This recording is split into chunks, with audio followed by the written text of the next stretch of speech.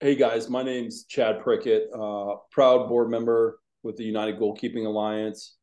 I'm a goalkeeper coach for Ohio Premier Soccer Club. I've been doing that. I've been the director of goalkeeping there for close to 15 years now. Then I coach alongside with Coach Weiss here, who I'll introduce in just a moment. So just quickly today, we're going to go through my experience in helping goalkeepers go on and play in college. But before doing that, I want to introduce Coach Weiss. Matt, you want to wave to everybody? Look at that. So Matt is the associate head coach at Ohio Wesleyan University. So I picked Matt specifically because I consider him to be a goalkeeper friendly coach. I know some of us have had coaches that are not the most goalkeeper friendly. So let me just read off, and I want you guys to listen on this. There's some good stuff about Matt. A quick little bio on him. So Mommy. recruiting coordinator and head of the defensive unit. So in 2022, tied for NCAC conference record in fewest goals allowed. Let him one. Ranked 15th in D3, so that's out of 408 schools, and goals against average at 0.593. Then they were ranked 11th nationally in fewest goals allowed. So that was 22. 21, same thing, 10th nationally in D3 in goals against allowed, 11th in fewest goals allowed in the season, and 5th in shutouts. Let me go just one more. In 19, they finished second in goals against allowed in the country, 4th in fewest goals allowed, then 4th in shutouts. So he's a perfect person in being an associate head coach, but then very, very good defensively. So I wanted to have him on tonight. The last piece I'd say about Matt, his ECNL team was ranked #1 in the country most of last year, which is the 06 boys. And he has one of his goalkeepers is committed to Louisville and the other one into UNC Greensboro. I am going to share my screen. We're going to get into this. So, Matt, thanks for joining us tonight, man. Yep. Thank All right. So, guys, I'm sharing based on my experience. So, what I'm going to tell you guys is everything I say here is not going to be perfectly right for your situation. I want you just listen. If you got questions, we'll help however we can. All right. So, success is finding the right fit. When we go through this, guys, the most important thing is finding the right fit. So those 4 years of college, can you be at the best spot for you? Whether that's academically, soccer, we want that all to be joined there to be perfect. Now, questions. Do me a favor, put the questions in the chat, guys. We're going to hit on a lot of stuff today, so more than likely, I'll hit on it here at some point. Then at the end, we're going to follow up and make sure all questions are answered. All right, so a couple statistics I want to hit on real quick. And I'm not going to read through all these, but I just want you guys to understand some of the statistics here. Division One, you're looking at 338 schools, 205 men's programs, and 338 women's programs. D2, you're looking at smaller numbers. The one common thing you're going to see here is there's going to be less men's programs than women's programs in every situation here. But anyways, there's D1, D2, D3. Scholarship wise, Division One and Division Two and NAIA, they have the ability to give athletic scholarship. Division Three is academic and merit based only, and we'll hit on that in a little bit. But again, take a look at the numbers. Only 205 in Division One for men versus 338 for girls or women. So this is a big one that I think surprises some people.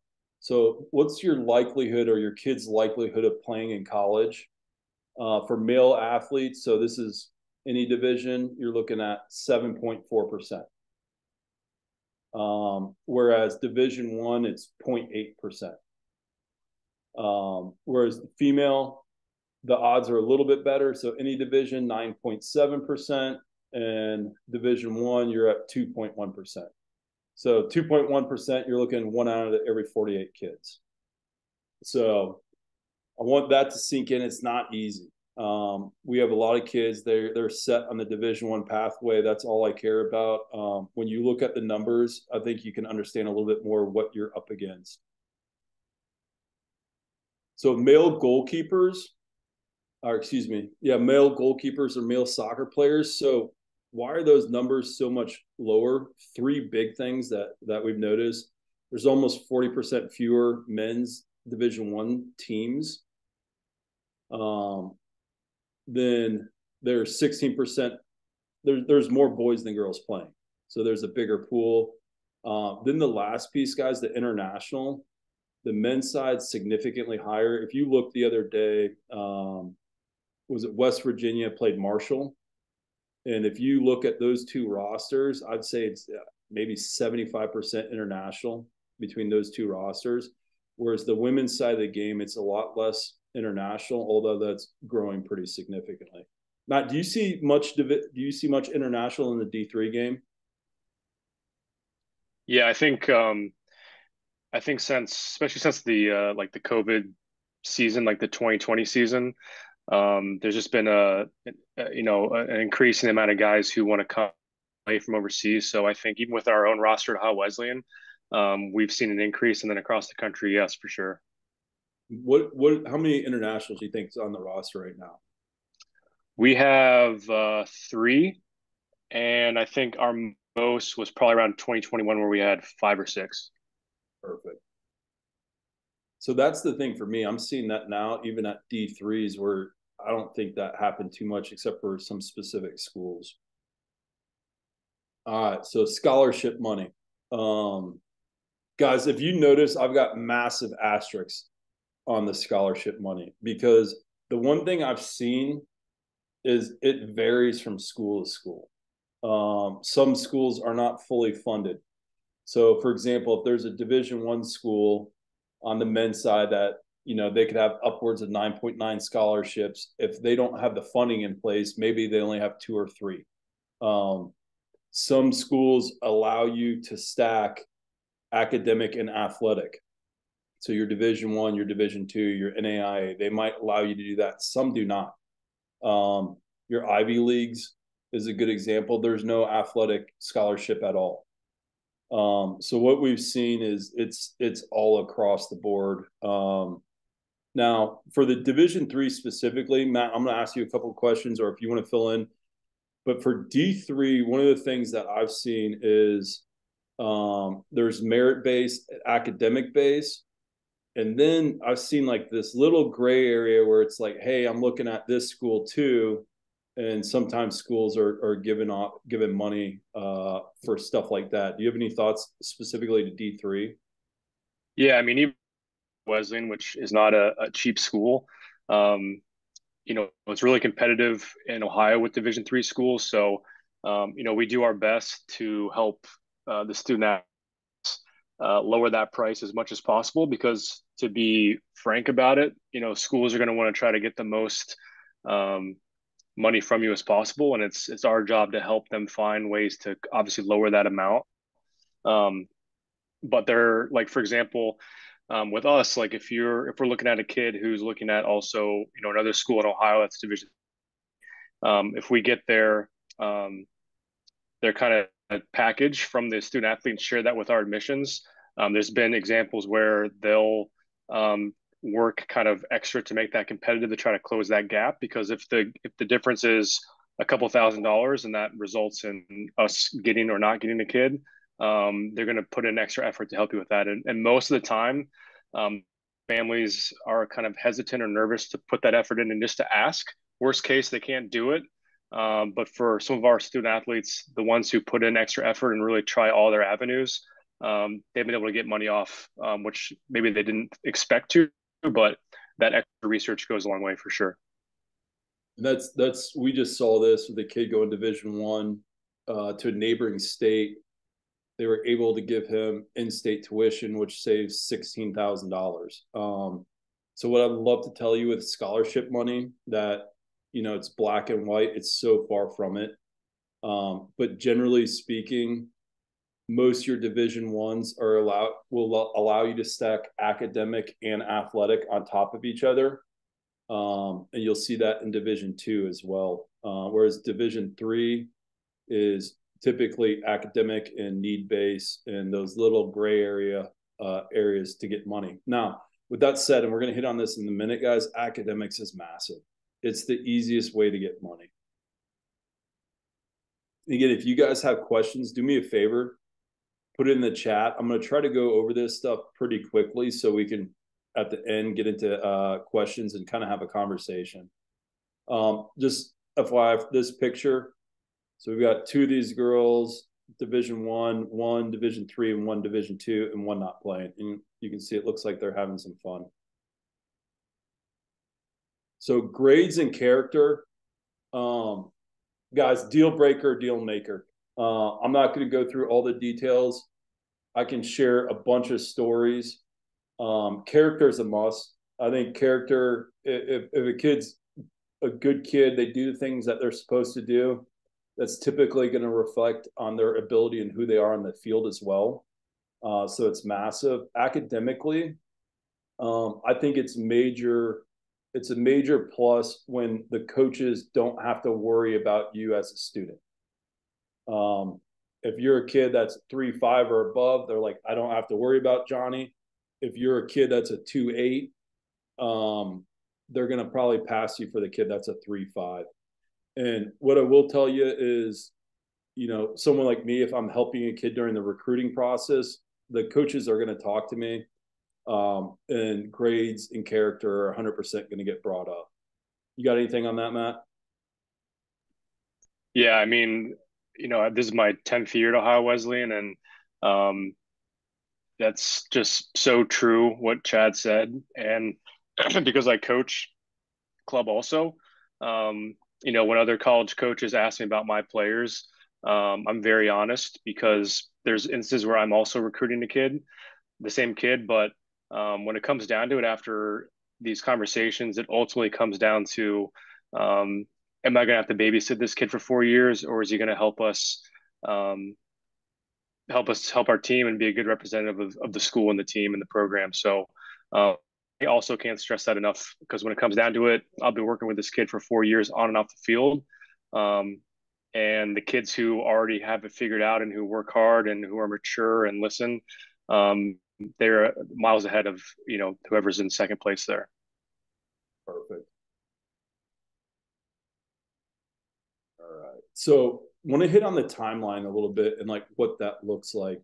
So right now I'm going to speak specifically for 8th grade to 10th grade. And if you're in that time area, your kids in that time frame, it's just time to start really educating yourself. So for me, I'm really big when it comes to choosing a school, which isn't easy. Start with building your non-negotiables. So it could be distance, location. So, do I want to be in a city or a college town? Cost, obviously. Academics, majors, if I can talk, huh? Majors offered. There we go. Size of the school. Then, like for me, like I played at Kentucky. Like it was important. I wanted a school that I can cheer on in sports for the rest of my life. So having a football and basketball program was big. Another piece is academic support. That's what sold my parents on Kentucky. So those are some ideas of non-negotiables. So based on the non-negotiables, start to build a list of schools. And for me, all the kids, I don't care how good they are or how bad they are or what have you. I tell them Division 1, Division 2, Division 3, and maybe even NAIA. Sorry. A little trick I found: if you find a school that you like, look at who they play against and who's in their conference. A lot of times you might be able to find 2 or 3 other schools that would be good fits for you off of that. And then in that 9th, maybe 10th grade, maybe 9th grade, start to accumulate some highlights from clips from games. Possibly attend I can't talk. possibly attend a couple of college games. So for like those folks that are on here for Columbus, go to Ohio Wesleyan game, go to an Ohio State game, check out, see what that level's like, see what the atmosphere is like. Is that something you want to be a part of? Is that a level you think you might be able to get to? Then the likelihood of college coach recruiting, talking to, or going to one of your games and these grades is probably pretty close to zero.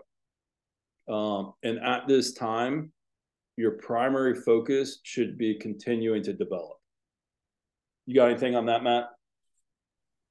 Yeah, I think like going out to observe games is really important. This past spring, um, we're Division III and we played Ashton University, who's Division II, for our spring game. And I invited my club team out, and we kind of spent a day just on a college tour and watching the game. And it was a really good eye-opening experience for them. That even if their main goal was Division I, just to see what the level was like from two other divisions in one game, and just being on a college campus in a game-like environment was really beneficial for them to kind of broaden their horizon a little bit and have them be a little bit more open to exploring other options as opposed to just like my number one dream school. Love it. And again, guys, I can't stress it enough. Right at these grades, start to educate yourself, but development, that's priority. All right, so now we're getting into when things are starting to get pretty serious. So the June 15th after your sophomore year, going through your senior year. So the June 15th date going into your junior year is the time where your Division I and Division II coaches can start to actually talk with you. What I'll tell you, if you're not a super, super highly touted kid, you might not get reached out to then, and that's okay. Division III and NAI schools, my understanding is they can talk to you kind of whenever. Matt, is that right? Yep, thumbs up. Yep.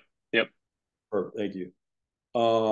At this point, guys, that junior year, I want to have a good highlight video in place, and we're going to walk you through that. And then hopefully we can start to narrow down schools you're interested in. And the goal is reaching out to those schools, and we'll get into that. And can I get that list down to about 20? And one thing kids have trouble with is like, hey, if I'm not hearing back from a coach or they don't sound interested, is deleting the name off that list. For me, that's a positive, so we can focus on like the ones that are really interested in us.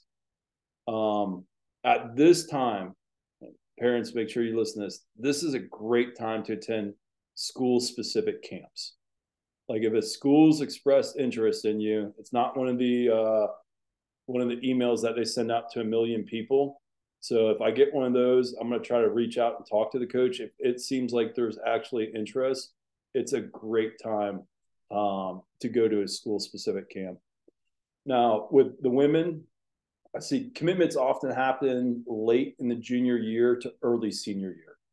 That's typically the window I see. With men, I think commitments often happen a little later than the women. Typically late junior year to March of your senior year. What I will tell you guys, since I made this, it's all getting pushed back a little bit further because of the transfer portal.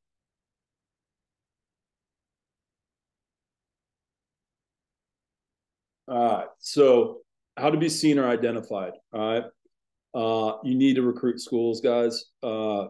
These soccer programs do not have like Alabama or Ohio State football budgets where they're flying all over, or could take helicopters to your high school games. All right, so we need to recruit them. So what we're going to hit on, how to email a coach, send your highlight video, showcases, college ID camps, phone calls with coaches, and them attending your games or your practices. So emailing a coach.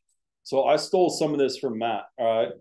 So Matt, from a subject standpoint, let me know if this is perfect in your opinion or not. So really easy, your first and last name, comma, position, comma, grad year. And if you have something that's attractive, so maybe, hey, you're 6'3", okay, that'll bring some interest. Or you've got a great GPA or ACT score, put that in there too. All right. You like that, Matt? Yeah, I mean, we get so many emails from recruits, and again, just kind of speaking bluntly, if you can get that information in the subject, um, those are all the things that I would be looking for right off the bat to get my attention, which is the main point. So the best thing you can do is, those things that Chad listed on there are the most important things from an initial standpoint. And he'll kind of obviously comment on the rest of the email, but that's the smartest thing you can do. And again, if you were an all-state keeper or ECNL champion, whatever, you can kind of throw a little something on top. That's going to stand out. And after a showcase, when I come back home on Sunday and there's 50 emails on there, I'm looking for the ones that have that information from the start, and that's going to help you out and get noticed.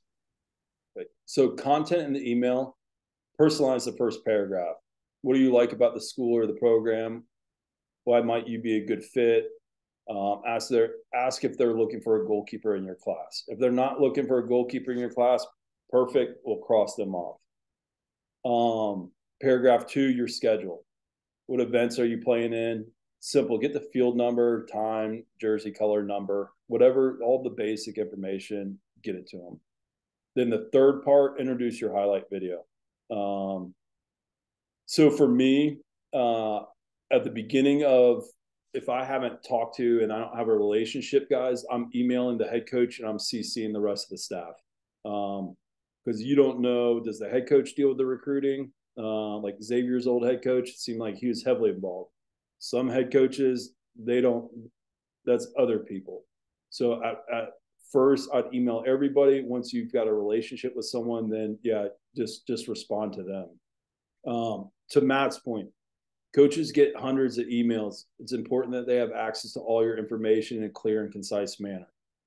A little sub note down at the bottom, it might be smart to do is create an email account specifically for your college recruiting stuff. So if my name's Mike Anderson 2023 GK at gmail.com.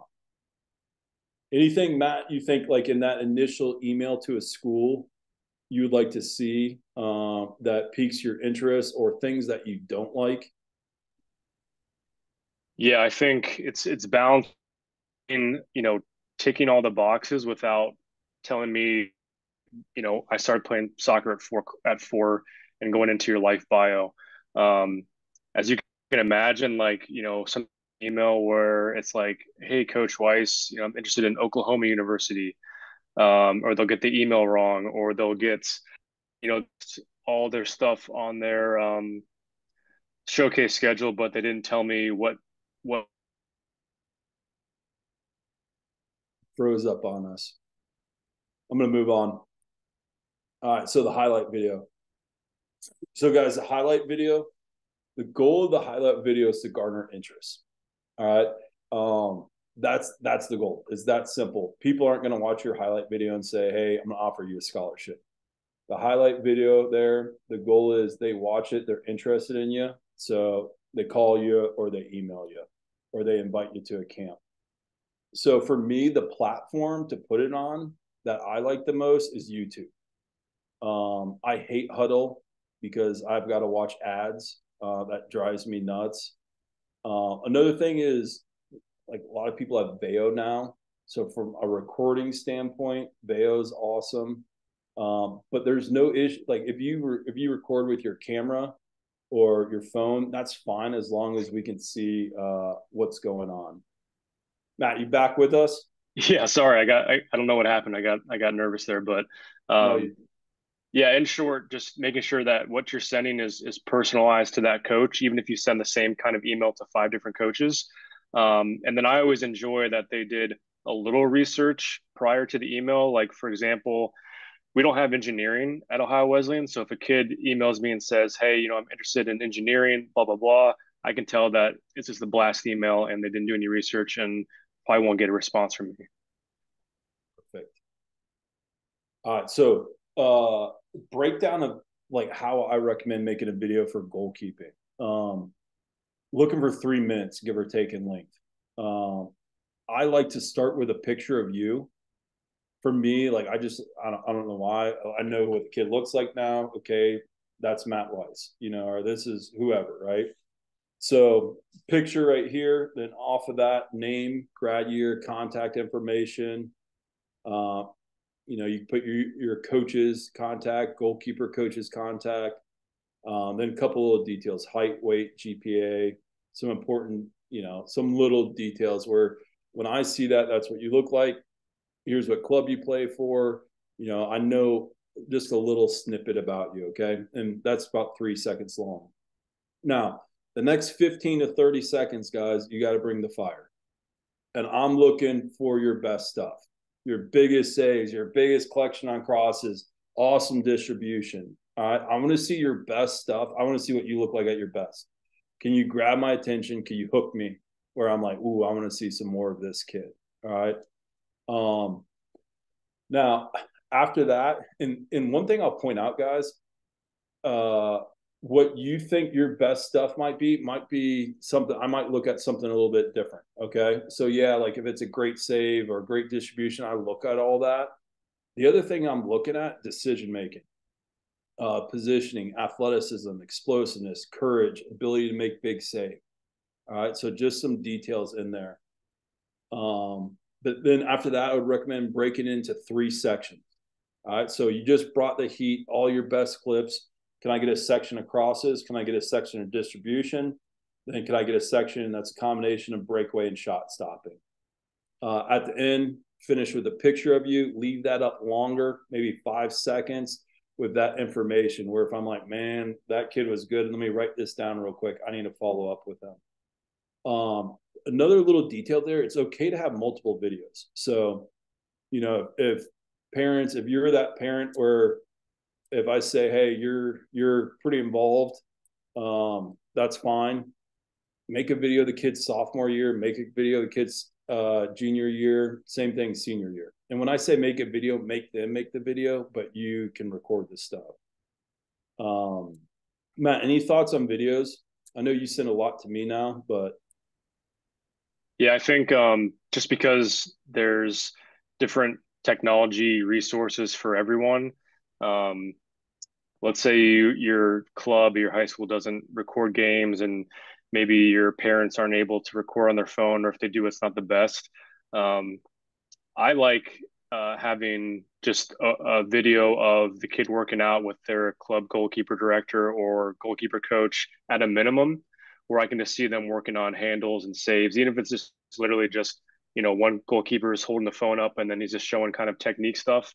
Anything that can, anything's better than nothing. So if you're not able to kind of knock out these things with, um, multiple clips and different angles and whatnot, um, something's better than nothing, except especially for a goalkeeper. So um, just do the best you can. But obviously, the goal is for what Chad has here on the slide.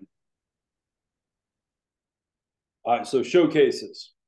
So simple showcases, it's either an opportunity to make a great first impression uh, to a coach or a school, or it's an opportunity for like a school you've been talking to validate their thoughts and opinions on you. So what I'd say, do your research ahead of time. Look what schools are attending the events. Email your schedule to schools you're interested in early. So guys, by early, like ideally you're probably 2 to 3 weeks before the event. These coaches, what they do is they go through all the people that reached out to them, and then they try to get a grand plan of how do I pop around and see everybody. And a lot of times they can only watch for a half. What I'll tell you too, that might be nice. Send up a follow-up email or follow-up phone call, maybe 3-4 days ahead of time. Coach Wise, pumped to see you out there at whatever Las Vegas this weekend. Really hope you can make it to our game. And maybe that might be just a little reminder. Matt, you got anything on that? Yeah, I mean, you guys honestly have to assume that it's that the college coaches are the laziest people ever, and how simple you can make their jobs. So as Chad nailed, sending things out ahead of time, where when we're making our kind of schedule for the weekend, I already have, Chad's information about his schedule and his game times, And then I think the follow-up email is really good too, because again, when I come home from these weekends, I have so many emails that I honestly might forget to follow up with that kid. But if Chad emails me and says, "Hey, Coach Weiss, thanks for coming out. Interested in what you thought of me," that reminds me, oh yes, Chad emailed me, and I have to, follow up with him and see how things went. So assume that this coach is lazy, assume that he forgets things, and try to make his life as simple as possible, which I hate to say, but that's to you guys' benefit. And that'll help you guys stand out for sure. Then the piece with showcases, or even like if a coach is at your game, guys, some details there at the end. Your warm up is massive. I see too many warm ups, and this even happens to goalkeepers in our club that are too nonchalant. So when I see that, I mean, I personally get pissed off.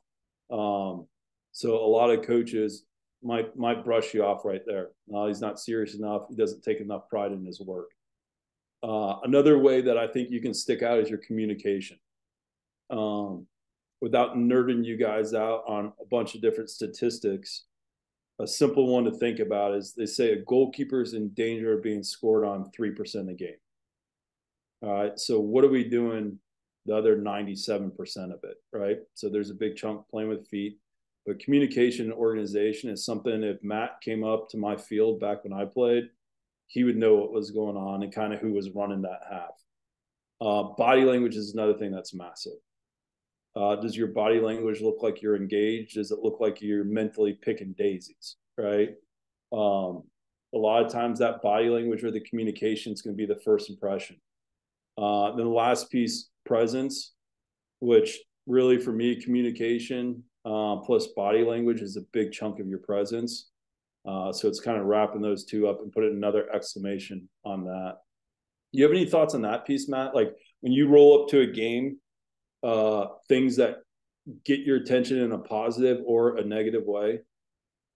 Yeah, so it's tricky with goalkeepers because it's hard to recruit goalkeepers at things like showcases because I could watch let's just make the assumption that a coach is going to watch at most a half of your game. Um, and you might not get any shots at all. Maybe your defense is really good or the other team's not great.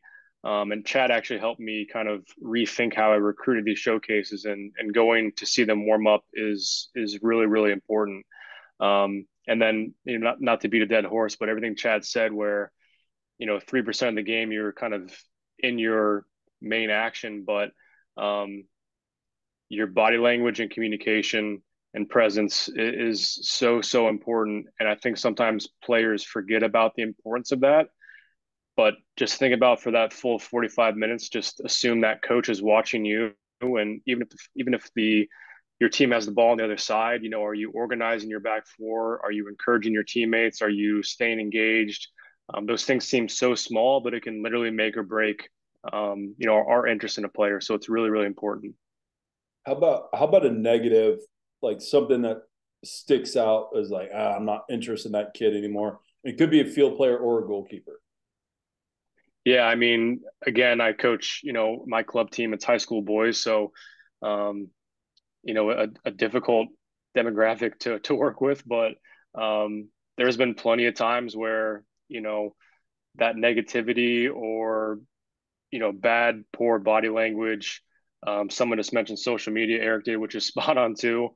And even honestly, like as we're walking from game to game and we, teams are warming up and we hear what these guys are saying. There's been so many times when I'll see a kid talking to his teammates, waiting for his game to start, and he'll say something where I'll go, I want nothing to do with that kid. So literally from the second you walk out of your car, assume there's a spotlight on you, and you have to be at your best behavior the whole time, because I'm telling you guys, sometimes it's the littlest, most random things that will make me cross a kid off or definitely circle his name. And sometimes it has nothing to do with him actually playing in the game. Character. All right.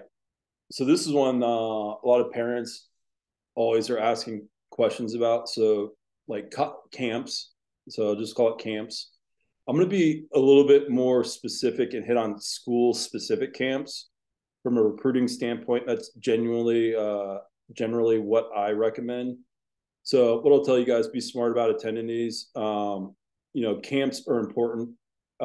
They fund programs. And when I say fund, like it could be used to help pay an assistant coach or a GA or what have you, right?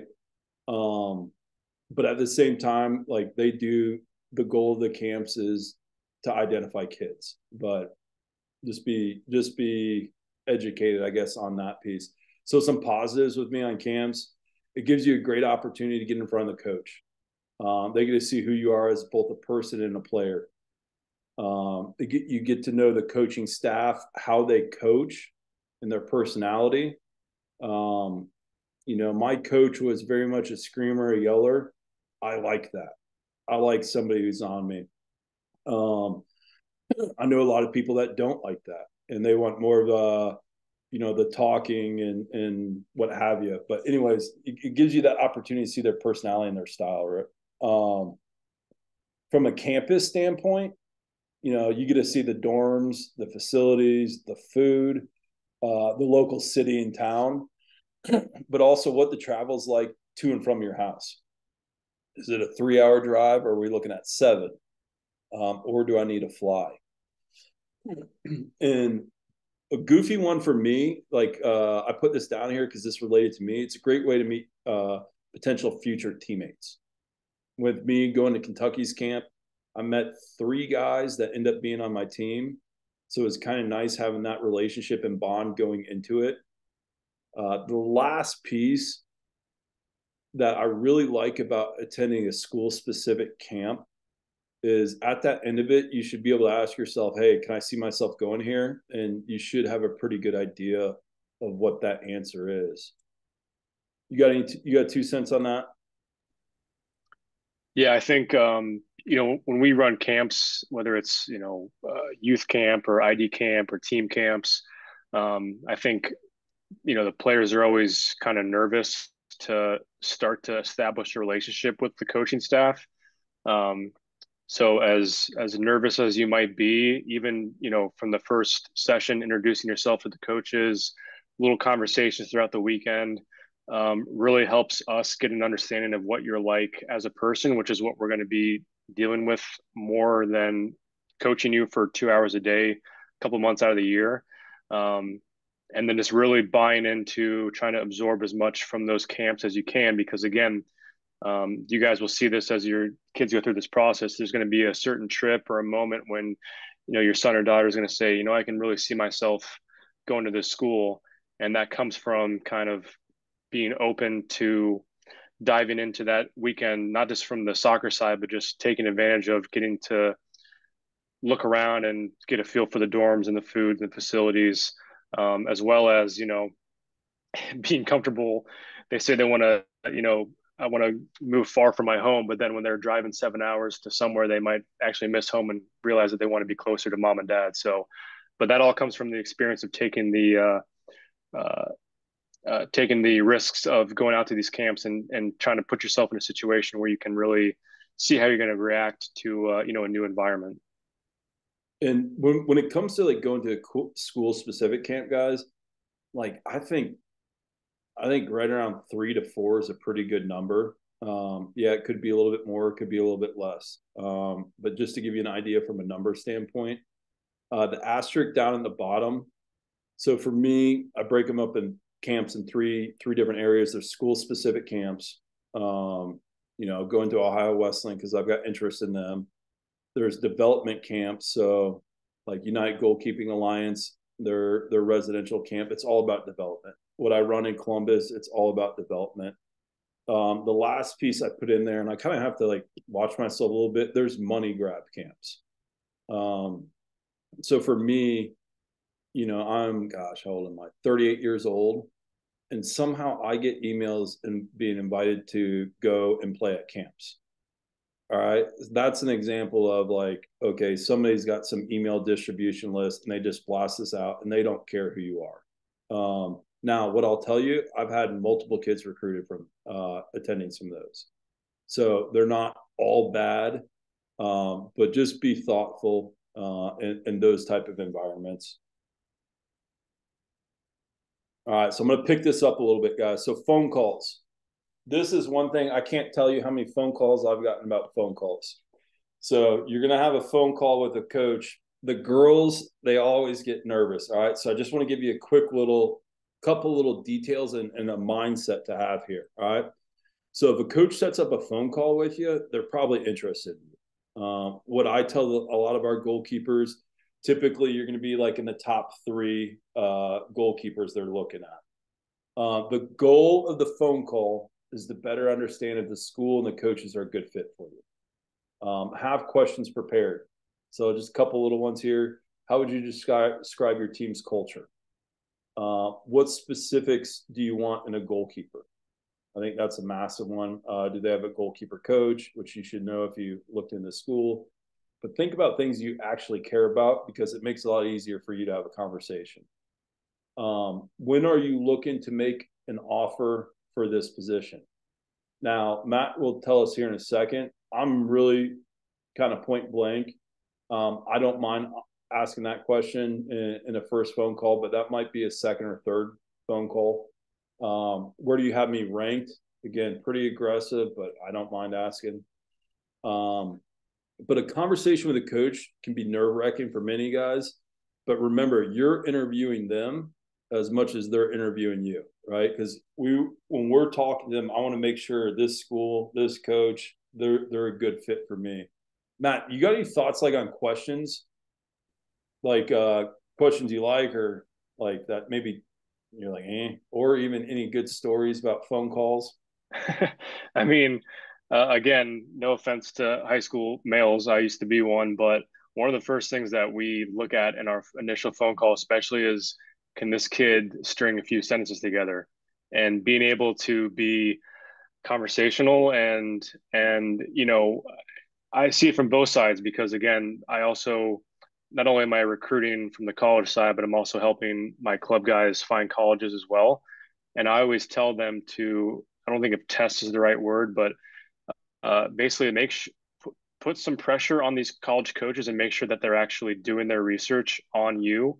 So for example, um, like, hey coach, I know you saw me play, in Florida last month, whatever. What did you like about my game, or what are some things you think I should work on? Which tests that they've actually been watching you thoroughly. Um, Asking questions, like having, I don't know what the number is, like at least 5 to 8 questions prepared. You might not use them all, but literally, even if you have them on a note card in front of you, just in case you get nervous and forget. The more I hear a recruit ask questions to me, I know that they're serious about me and that they've actually done their homework and are um, mature enough to go through this process. And again, I get it, guys. Like, it takes experience and repetitions, and you might bomb it on your first phone call, but you need that in order to get better at the next phone call. Um, so I have no problem, similar to Chad. I want my club guys who are being recruited to ask some not on the spot or serious questions, but really make the coach answer your questions and not just give you some fluff where maybe they're trying to just convince you to come to a camp like Chad talked about. So I don't really have any good stories, but I do think it comes down to, like, can I have a 10 to 15-minute phone conversation with this kid?